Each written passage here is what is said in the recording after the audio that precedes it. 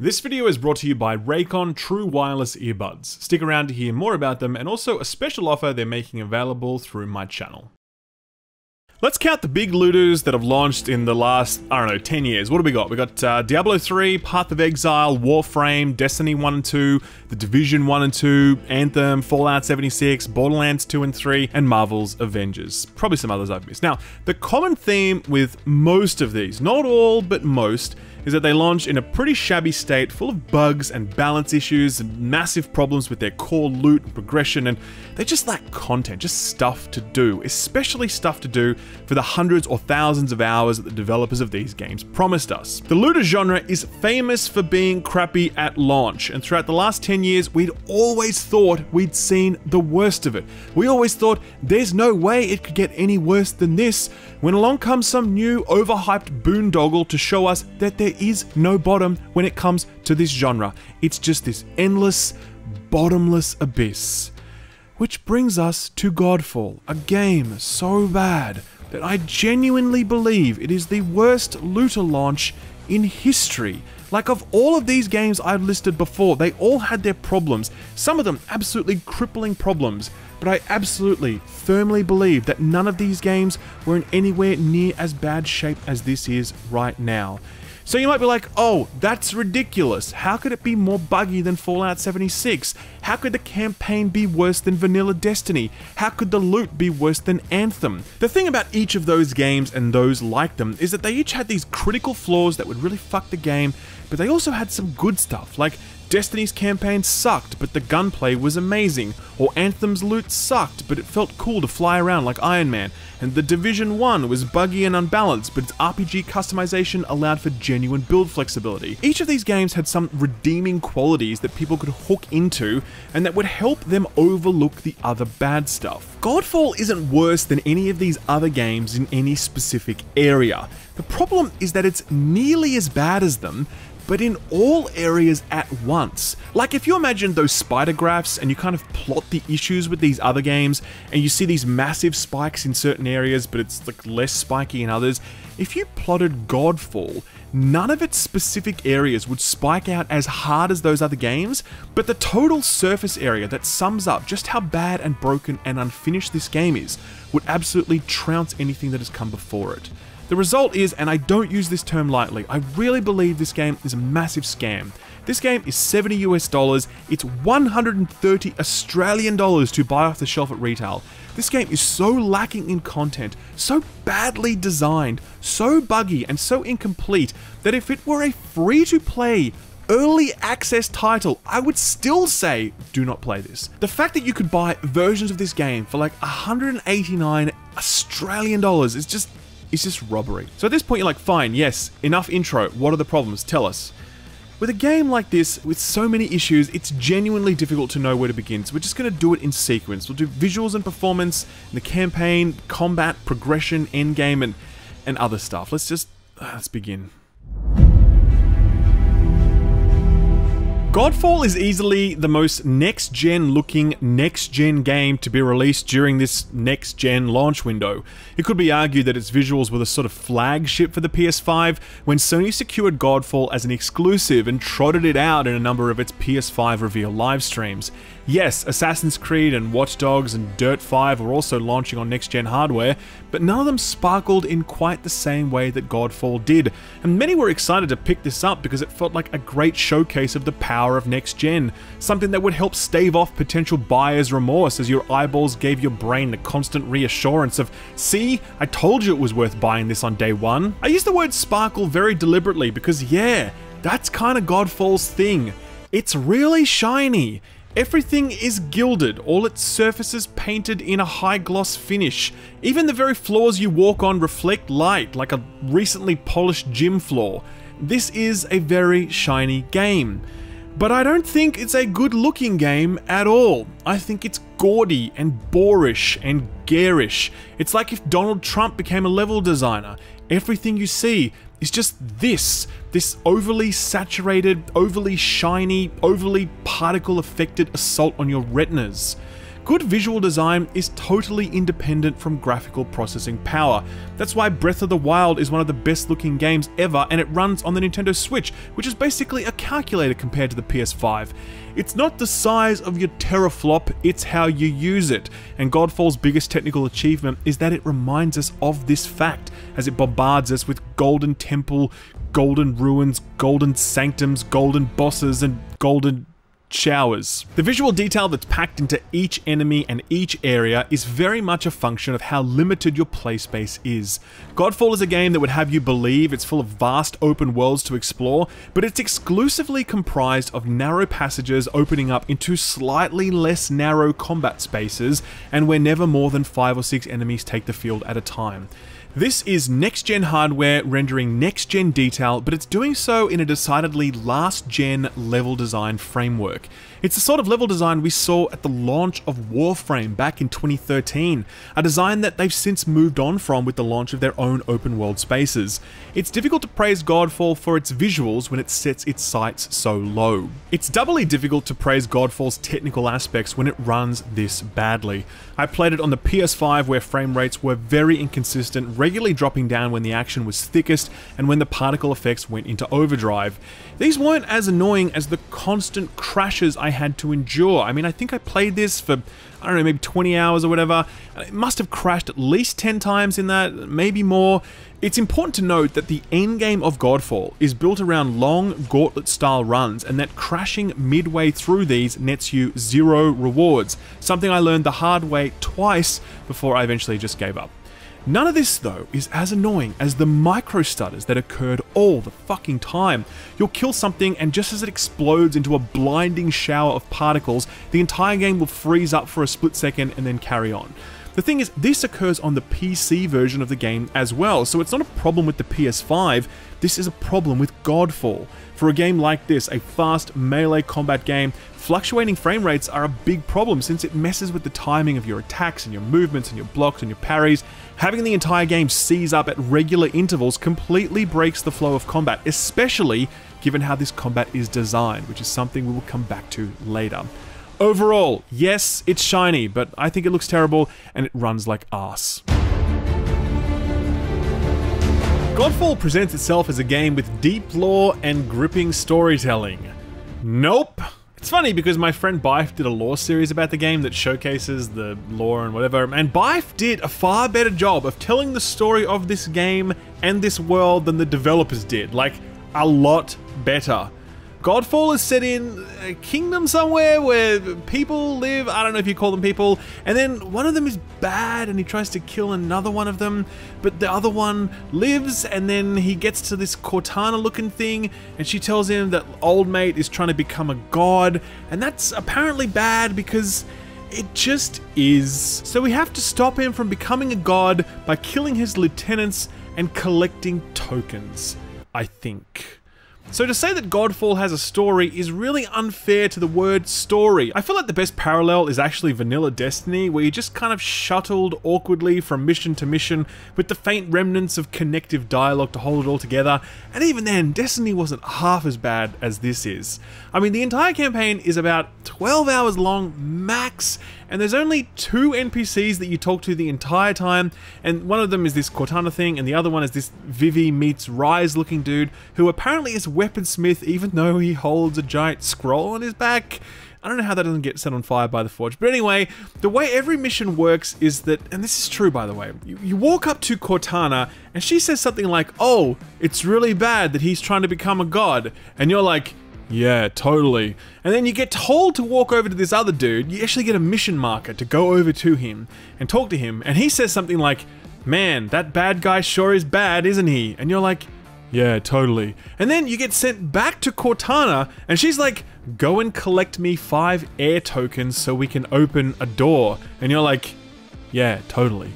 That's all you get in the way of story for this game. Like, that's all. There's nothing else. It's just running back and forward between 2 NPCs, and that's the story. Terrible. Okay, so what are you doing during the actual campaign? Okay, you remember that mission in Anthem where the whole campaign ground to a halt and you had to do really annoying open world shit like kill X number of enemies and open X number of chests, etc. Godfall's campaign isn't the same as that, but it feels the same as that. It feels like it just dumps you on the open world map to do random stuff rather than trying to curate actual missions like you experience in, you know, Destiny and Division, whatever else. So there are 3 zones: Earth, Water, and Air. More zones are coming as part of paid DLC in the future, because of course they are. Each of these zones is essentially just a series of interconnected corridors. You boot up specific missions from the world map, which are always some sort of hunt a target mission, and it gives you like 45 minutes to complete these missions. So you're thinking to yourself, hey, this must be like Monster Hunter. I'm in for an epic battle here. But no, it takes like 2 minutes to kill these targets, and then it's over. What is this game? Anyway, so you do these missions, kill the target at the end, and then that unlocks a few more missions, and eventually you get to a sort of cock block thing where you need to access a final boss, but he's hidden behind a door. So you need to collect tokens to open that door. So you have to go back to the missions you've already done and then do them again to collect the tokens. So you do that, and then you unlock the boss door and kill the boss, and then there's this tower thing, like an elevator, where you have to do combat challenges, and then that gets you into the new area. You repeat exactly what I've described 3 times, once for each area, and then you kill the final boss, and it's game over. That's the campaign. And just to be clear, the grind for these tokens increases in each new zone, so by the end, you need a whole bunch, and this would be really daunting except for how quick the missions are. Like, you essentially just find the mission that gives the most tokens, and then you load in and you kill the target in like 2 minutes, and then you load in and do it again. You do the same mission twice back to back to get the tokens you need, and then you're done. Like, that's honestly what they have imagined that you should do for a campaign that you've just paid like $70 for. My description really cannot do justice to just how half-assed this campaign is. There's absolutely nothing here. The levels all feel and look the same, even when you're in different locations. The mission structure never changes or becomes more interesting. There's no like set-piece moments, or there's just nothing. It's just woeful, and it's not even the worst part of this game. That award goes to the combat. I came to Godfall late, as there were other next-gen launch games I wanted to play through first. As such, reviews were out by the time I started playing, and I read a few of them. I read that, yeah, the level design is bad, the story is non-existent, the campaign is repetitive, but the combat is really good. I read this from multiple outlets, so I actually walked into Godfall quite optimistic, because I really believe that so long as the core gameplay loop of your looter game is solid, then there's hope for your game, even if the rest is kind of shit. Having played Godfall now, I am genuinely stunned that anyone would say that this combat is good. Like, I'm genuinely stunned by that. Let's start with visual presentation of combat. The first really frustrating thing you're going to see is how tight in the camera is, and there's no way to pull the camera back or adjust the field of view. This is like Batman Arkham, where your character takes up 1/3 of the screen. Only in Batman or Bayonetta or Devil May Cry, the developers will dynamically reposition the camera so you can take in all of the action. That doesn't happen here. It's just a static, telescopic view of the action that feels claustrophobic. You just constantly feel like you can't see enough of the battlefield because you can't. What makes this even worse is that the UI that they have to tell you where enemies are and warn you about incoming attacks is basically invisible. Like, if you've been watching this video, have you noticed the UI pointers? I fucking didn't until my editor pointed them out to me. They are impossible to see. They're this small grey, like grayscale little thing, and they just disappear all of the time, either because enemies obscure them or they just get subsumed by the constant explosion of particles. As a result, you are constantly being surprise attacked by enemies without any warning whatsoever, and no way to avoid that other than to constantly position your character in such a way that you can see all of these enemies at once. This means you'll spend so much time just circling your foes, waiting for a safe engagement angle that gives you a view of the battlefield, rather than just, you know, fighting like you'd want to. The final nail in this equation is that enemies don't have proper audio cues to warn you about incoming attacks. Again, they fling projectiles at you and you can't hear that over the top of your sword slashes, or the enemies just lunge at you completely unannounced from off screen. It's ridiculous how little information is provided to the player during combat. If you had a camera that could be pulled back, this would be fine. If you had a functional UI warning you about incoming threats, this would be fine. If you had enemies designed in such a way that they could telegraph their attacks, this would be fine. 3 chances this game had to get this right, 3 chances blown. The biggest visual clarity issue though is how awash this game is with particle effects. You cannot fucking see what is going on in this game because you are constantly blinded by particle effects, either when you're hitting things or when you're being hit or when something is using an ability or when something dies. I mean, look at this frame by frame.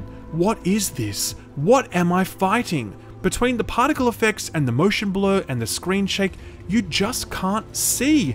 Even when I slow it down to this speed, frame by frame, you still can't make any sense of it. Which brings us to the next point, enemy attacks and their telegraph windows. What you didn't see in that clip was an enemy winding up and executing an attack in only 0.7 of a second. This is the moment when the attack began, when his shield started this white glowing thing, and this is the moment when it connected, 0.7 of a second later. This game is absolutely full of these bullshit attack timings that do not give you a reasonable window to react to them. Because the combat framework is so weak, the game relies on these essentially unblockable attacks to throttle you as a player. Their sole purpose is to interrupt you mid-combo and knock you down. Which brings us to stagger. You know how in the Avengers everything staggered you and knocked you down? It was really annoying? It's worse here. Absolutely everything staggers you. Everything. You spend so much time on your ass in this game, just unable to control your character until they recover from the animation. It's not fun at all. And this falls into a broader issue around enemy design and how so many of these enemies just don't belong in this game because they're not fun to fight. There are so many ranged enemies who just sit across the map taking shots at you, and when you finally run up to them, they just teleport away. So you spend all this time just running back and forward across these combat spaces trying to capture them. You have enemies that place invulnerability shields on other enemies, and they just step backwards over and over again while you try and swing at them. You have these healer dudes who just instantly heal everything in this massive AoE around them. These enemies are just frustrating. Like, again, it's the same as the Avengers. They designed enemies that are specifically unfun to fight and that suck the life out of all the player kits. They did the exact same thing here in Godfall. The worst part of this game though, the absolute worst, bar none, is how this game handles animation cancelling and input queuing. Okay, so first of all, animation cancelling. There is none. In other games like fucking Gods and Monsters or Fenyx, Immortal, Rising, whatever from Ubisoft, you know that game? Even that has animation cancelling, where you can start an attack and then abandon that attack early in the animation if you suddenly need to switch to a dodge or a block or something else. This makes combat feel really responsive as it allows the player to react to what the enemy is doing. Godfall is a game where at least half of the weapons are slow and have really long wind-up animations. You'd think that this type of game would have animation cancelling to stop combat from feeling clunky, but no, it doesn't.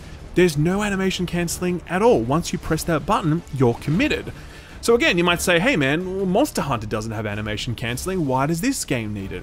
In Monster Hunter, you are typically fighting one monster, maybe two, and you almost always have both of them in your sights at all times. This here, you are constantly surrounded by enemies who can attack you at any time and without any warning. The developers have specifically said that they were inspired by Monster Hunter's combat here, and you can kind of feel it actually, especially with the Greatsword, but it's a complete misapplication of the lessons of Monster Hunter, with so many real-time threats surrounding you at all times who can attack you whenever they want, and with so little wind-up for each of those attacks, this game needed animation cancelling. Input queuing. Okay, I've never seen a game do this before. I can't think of a game that handles input queuing in this way. Maybe I'm just forgetting something, but I'm pretty sure no game has done it like this before. Okay, here it is, right? In pretty much every melee game you'll play, you'll be swinging a sword, and then you'll see some enemy coming at you, getting ready to take a swing. So while you're swinging, while you're still in the middle of that swing animation, you'll press the block button, such that when the animation is over, you'll immediately go into a block the first moment the game will allow it. That's called input queuing, and it's how every game works. Every game except Godfall. In Godfall, when you hit a button, your entire input queue is completely locked until after that animation has finished. If you hit the block button while you are swinging your sword, nothing will happen. You need to wait until after the swing has completed and then hit the block button. What makes this even more fun is that, of course, every action has a different timing, so you need to memorize when the animation has finished for dodging, for swinging with a sword versus swinging with dual blades, for bringing up your shield, and if you misjudge the timing on any of those, and you press a button, your character will do literally nothing. It's like you never pressed a button at all. And they took this to the absolute extreme, mind you. So you can't dodge while you have your shield up. You'd expect that the dodge command would kind of override the shield animation and you would drop your shield and then immediately move. No, you first need to release the block button, wait for that animation to complete, and then hit the dodge button. You can't lock onto a target using R3 when you are mid-animation. You need to wait for whatever it is you're doing to end before you can do that. When you get knocked down, you need to wait for the stagger animation to finish until you can input your next command and queue it out. It's so bad. This ridiculous approach to input queuing not only feels shit, it actively limits the flow of combat since your abilities need to be primed by holding down the left trigger, and there's this sort of priming animation that needs to take place before you can use them. You imagine when you're looking at this game that you can kind of weave your abilities in with your combos, but you can't because the input queuing does not allow that. You basically need to take a break from your combos to let your abilities prime before you can execute them. As a result, combat in this game feels laughably clunky, like absurdly clunky, like you want to check if your controller is broken kind of clunky. It's honestly that bad. Now, I know that some people will point to the more innovative aspects of Godfall's combat design. So, credit where it's due, there's definitely some cool stuff here, right?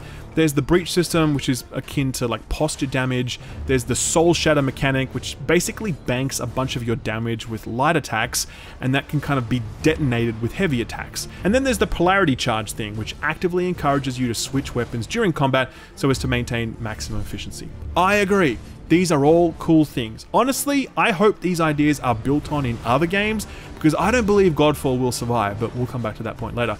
Regardless, these positive innovations don't matter at all when the fundamentals of this combat are so broken. And I feel this boss encounter is perhaps the best bringing together of everything I've described, okay? So this is Solaris Ascendant. Now, get ready for this, okay? This guy is like a mechanical, General Grievous looking dude, and he only has one melee attack, maybe two, and he barely uses those at all. What he'll generally do is float in the air where you can't hit him, and he'll rain down beams that will knock you over and set the ground on fire, right? Now this is where it gets really good. Because the camera is so tight in and you can't pull it back, you can't see where the beams are going to land, but you need to keep dodging to avoid them because running is too slow. So you're essentially just blindly sliding left and right, hoping to get lucky and avoid the beams. You won't get lucky though, you'll get hit, and when you do, you will be stun locked by the beams because you're input locked during the stagger animation, so there's no ability for you to queue up a dodge and you can't use your shield to block them. Once he's done that sequence, you'll then haul ass over to him, where you can hit him maybe twice, and then what he'll do is he'll fly up in the air again, he'll explode and then set the ground on fire underneath him, and then he'll just stay there taking shots at you, so you can't hit him because he's in the fire. And this is a melee game where you've only got like a shield that you can throw at him, which is on like a 30-second cooldown. If you manage to grind through all of that and you get to the last phase, he will spawn an orb in the middle of the arena which can't be attacked, and it will shoot more explosive beams at you that set the ground on fire. And you don't get any warning when that orb is firing, it just does it at random intervals. That's the encounter that these developers have built for their melee-focused looter slasher. I was just jaw on the floor while I was grinding this out because I was like, who are these people?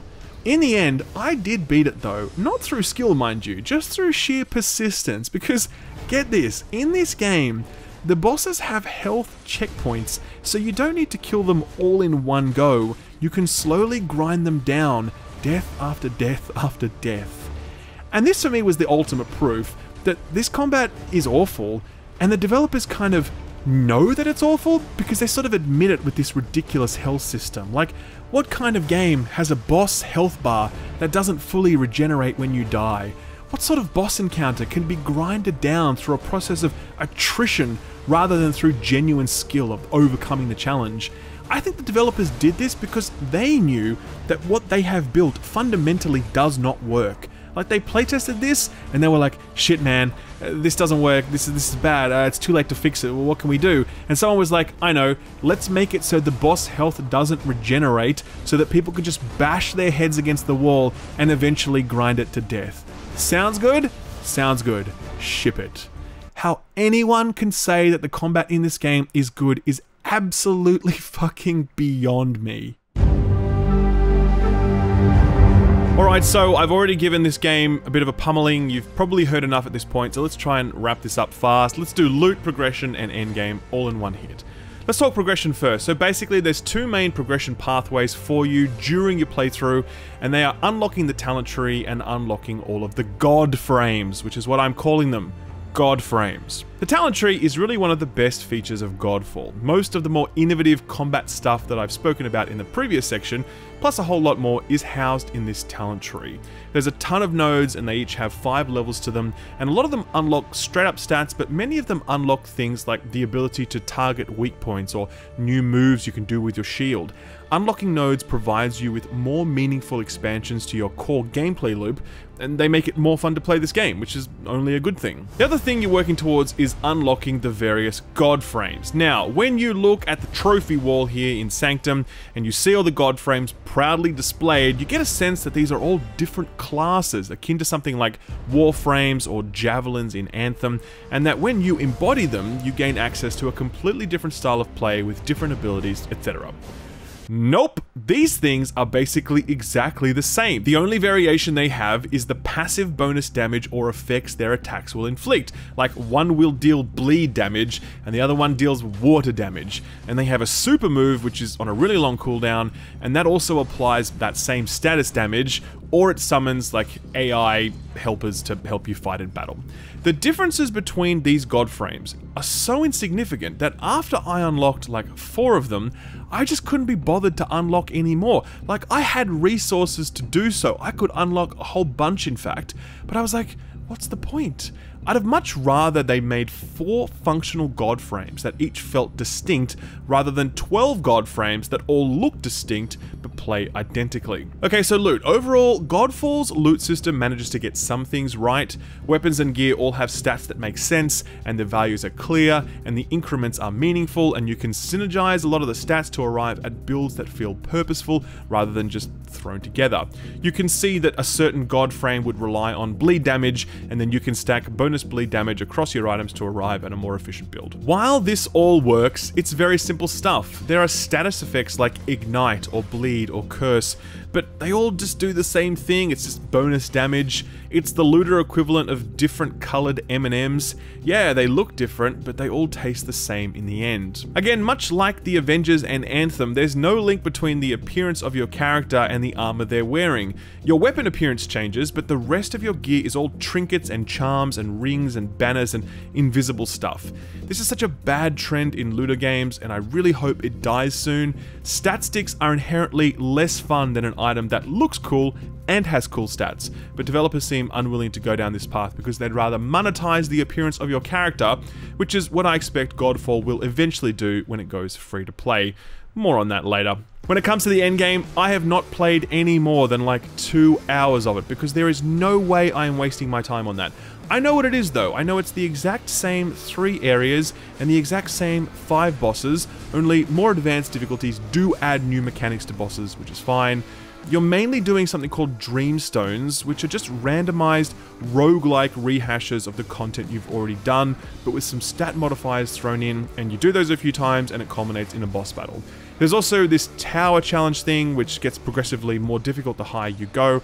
I can't pass judgment on this endgame because I haven't experienced it fully, but no description I have read makes it sound remotely appealing, which to be honest is pretty par for course for most newly launched looter games, so we really shouldn't be too surprised at this point.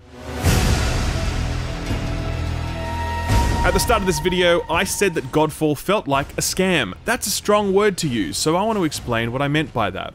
It's not just the $70 price tag on what is clearly a buggy, incomplete, phoned-in affair. As I said, if this game was totally free, I still wouldn't recommend it to you, and I think this price point is daylight robbery and Gearbox should be ashamed of themselves for selling it, but that's not why I think this is a scam.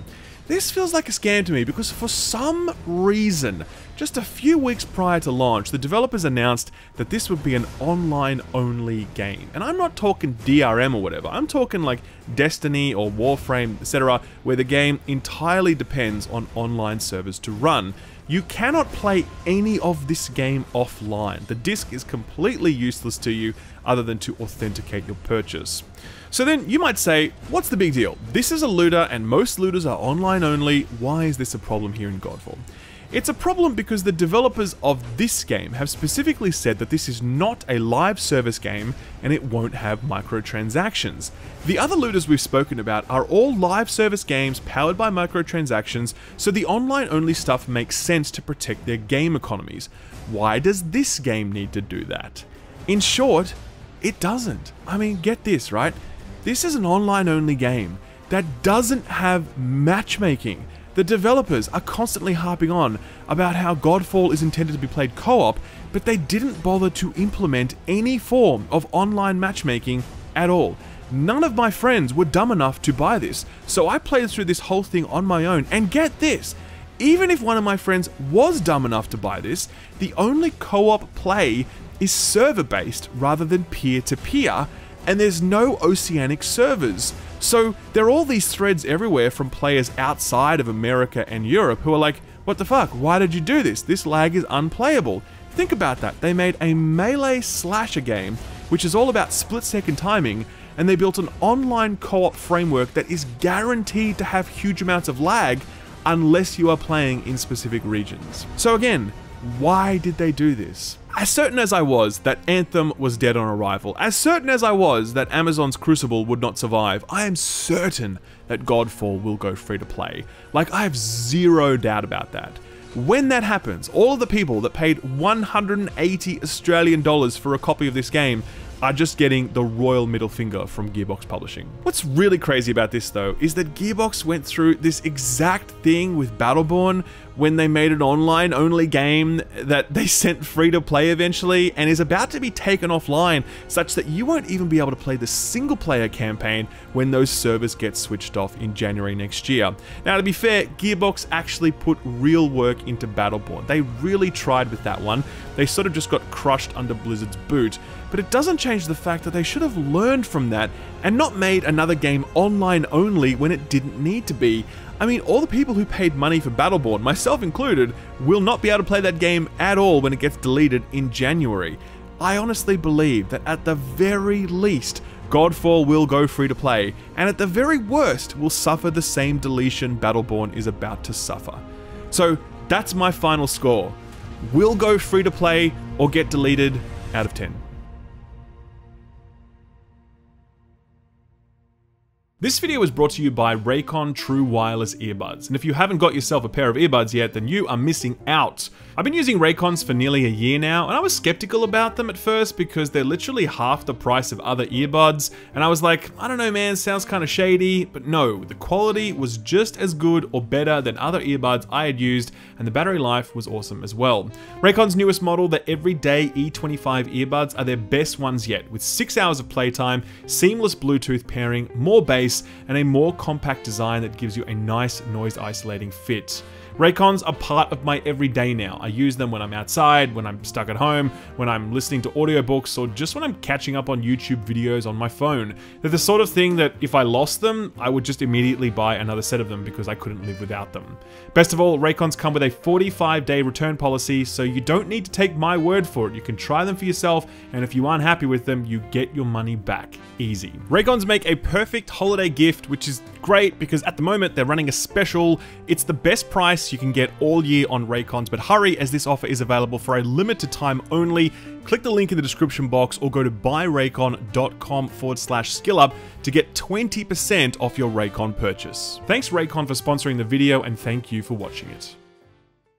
Thanks for watching my video. If you liked it, give it a thumbs up. If you didn't, give it a thumbs down so I know to do better for next time. If you enjoyed yourself, consider subscribing, and if you really enjoyed yourself, maybe consider hitting that notification bell so you never miss a video. You can see my patrons here on the left. They're awesome. They're amazing. If you want to join them, check out my Patreon page. Thank you again. I'll see you next time. Bye-bye.